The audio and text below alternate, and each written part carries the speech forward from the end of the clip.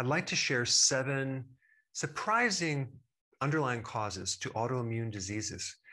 Now, the reason I'm talking about this topic is because it's literally an epidemic out there. There's so many people that are developing autoimmune diseases all over the planet. And I'm going to talk about what I think is going on. Now, the quantity of people getting autoimmune diseases is ranked number 3 after cancer and heart attacks. Yet there's other reports that show that there's more people with autoimmune disease than both of those combined. In fact, the top selling drug on the planet is an anti-inflammatory that deals with autoimmune diseases. So the question is, what the heck is going on? What is causing our own immune system to turn on us and attack our own tissues? That's weird, isn't it? So to answer that question, I think it's not a good question. I think there's a better question, because if you look up the underlying cause of autoimmune diseases, it's going to say unknown.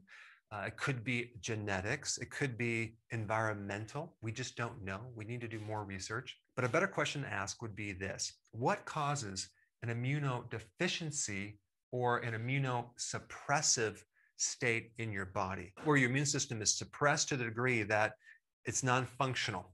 So this barrier, this wall, this defense of your immune system somehow is lowered to the point where things can then happen and your body can incorrectly tag the wrong thing and end up with a bit of a friendly fire. It's kind of like if, let's say, for example, you have to go to court, right? And there's a jury there, and maybe there's confusion, and they incorrectly label you as guilty, and now they tag you as an enemy, and then now you have to suffer all the consequences that go along with that. Well, with an autoimmune disease, the same thing happens.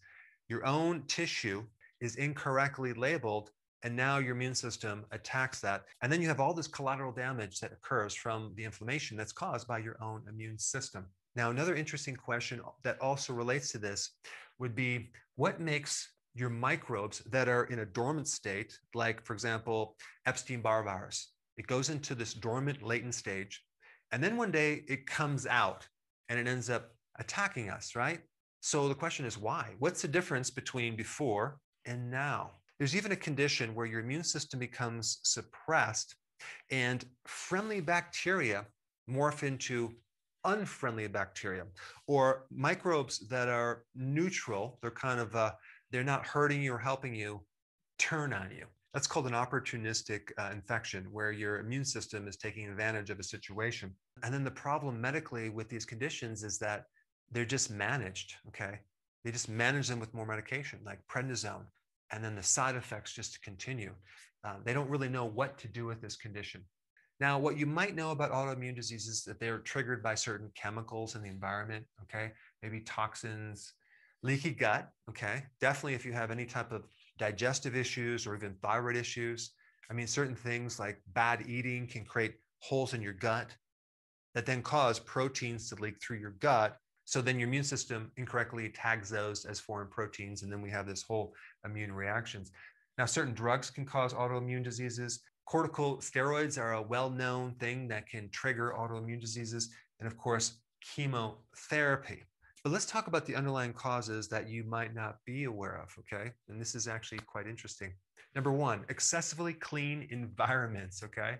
As a child is exposed to this planet, they're born with part of their mother's immune system. It's called the innate immune system. And then they develop the acquired immune system as they acquire it by being exposed to the environment and interacting with microbes and then developing their immunity. That's why it's important not to have someone be in such a sterile environment all the time, because there's no training for the immune system.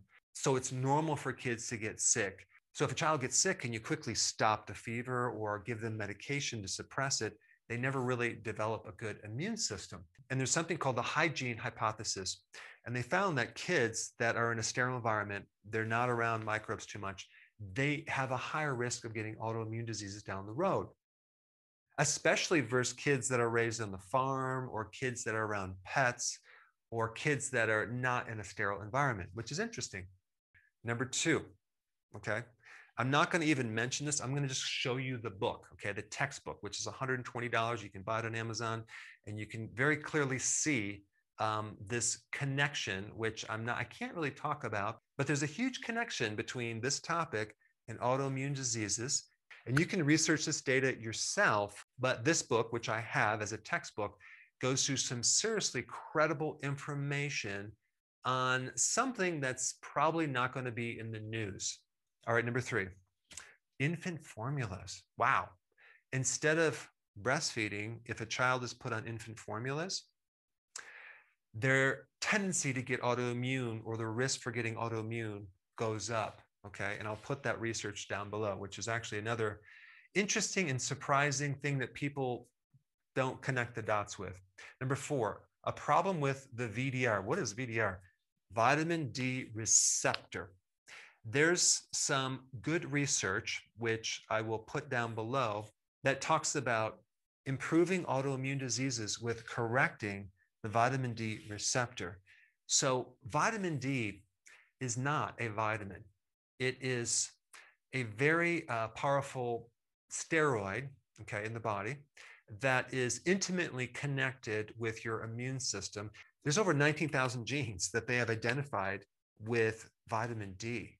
So every part of your immune system needs vitamin D. In fact, vitamin D regulates your immune system, okay? And if you don't have enough, you're very susceptible to getting an autoimmune disease. In fact, I would venture to say that every single person who has an autoimmune disease is low in vitamin D. But you can have a problem genetically with the vitamin D receptor. The term is called polymorphism. And if you have that, you're more at risk of developing autoimmune diseases as well. And these darn microbes, both bacteria and viruses, have a strategy of blocking the vitamin D receptor because apparently they have the intelligence to know that if they shut that down, the entire immune system is shut down.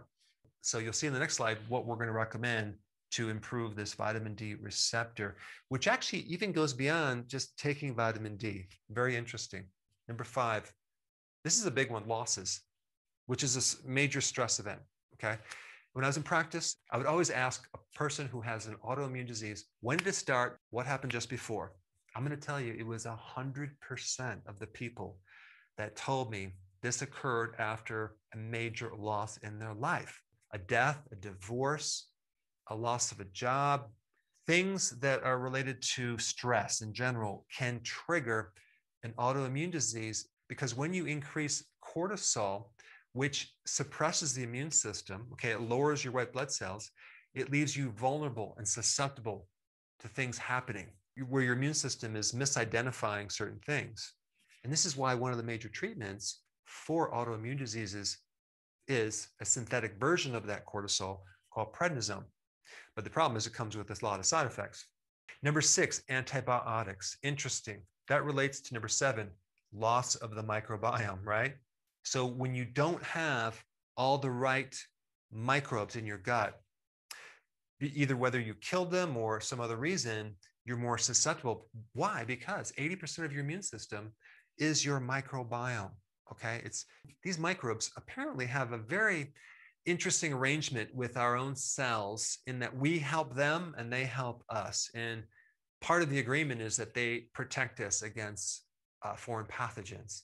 And so we appreciate that. All right, let's get to the next slide right here. What do we do about it? You need to beef up, no pun intended, your vitamin D. At least 20,000 IUs of vitamin D. Also take the vitamin K2 with it. I have a lot of videos on that. I'll put the link down below. But vitamin D, and I'm talking about vitamin D3, not vitamin D2, okay? It has to be vitamin D3, can help to put back in that regulation of your immune system, okay? Very important. But does that fix the receptor? Not necessarily. There are other things that can help that vitamin D receptor, and one is bile salts, okay? Which virtually has no side effects. And the one I'm going to recommend is TUDCA, okay? So take both of these. And as far as the amount of TUDCA, I would probably recommend taking 1 or 2 in the morning on an empty stomach, and then 1 or 2 in the afternoon on an empty stomach, at least for 3 weeks. And then maybe go down to 1 in the morning, 1 in the afternoon after that as a maintenance dose until you're in good shape. Probiotics are key. Now, here's the thing. If you have an autoimmune disease, especially that's related to your gut, okay, and you may have SIBO, this might not be an option right away because you might feel more bloating with these probiotics. You're introducing more microbes, and you have microbes maybe in the wrong place in your small intestine, or you have some imbalance of microbes that can create an immune reaction. So I always recommend going very slow with these probiotics. I mean, like maybe a fourth of a teaspoon, just if you're taking a liquid right before bed, or maybe a fourth of a capsule, right? Just a small amount, because they can turn on an immune reaction. And this relates to number 4, reducing fiber if the gut is involved, okay? So I'm going to put this one right here. If the gut is involved. So if the gut's involved, we have an imbalance in this microbiome, and you start putting fiber in there and you put probiotics, and maybe you have small intestinal bacterial overgrowth, that can just stir up a lot of bloating. So if you don't have gut problems, then definitely take a probiotic, okay? And maybe not worry about the fiber. And of course, the fiber I'm talking about, the fiber from salads, things like that. I would definitely not recommend ever getting your fiber from grains or legumes or beans. And this is why if someone has an autoimmune problem that's related to the gut, they will definitely do better on a carnivore keto plan than something with a lot of fiber. All right, number 5, a keto plan, which means you're doing low carb and you're doing quality ingredients, right? You don't want to put all that sugar in the system or carbs. You want to get on a keto plan because ketones in general are anti-inflammatory. Okay, we're trying to reduce inflammation. And number 6, this is a really important factor, fasting. This is how you're going to correct your immune system. There's quite a bit of data on doing fasting and improving autoimmune diseases, especially if you do regular intermittent fasting between the longer fasting, whether you do 3 days or 2 days. But if I were you, at least every 2 weeks, I would do a 48-hour fast, and I would do regular fasting. If you could do 1 meal a day, that would be the best thing you could do, but at least 2 meals a day. But fasting is going to strengthen your immune system. Fasting is going to lower your inflammation in your body. And of course, number 7, do whatever you can to reduce the stress. We want to do a stress detox. If there are people in your environment that are stressing you out, avoid them right now. You need to be in a healthy environment. And the next most important video for you to watch would be on this topic on fasting. So I put it up right here. Check it out.